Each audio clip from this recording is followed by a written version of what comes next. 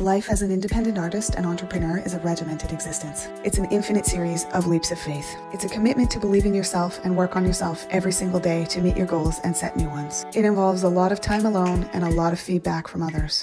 You become everything. The planner, the bill collector, the janitor. You will do so much more than the chosen thing you've centered your life around. Your moves will be imperfect. Your mind has to be right about being wrong. You will know failure and embrace it as it leads you closer to success. You'll have to carve out time for yourself because no one will offer you paid time off.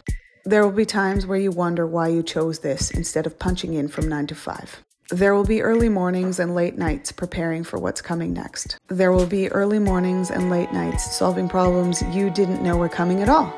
There will also be the joy of controlling your schedule, your pay rate, and your choice of clientele. You will feel the responsibility of ensuring your own survival and the uncertainty of a slow season.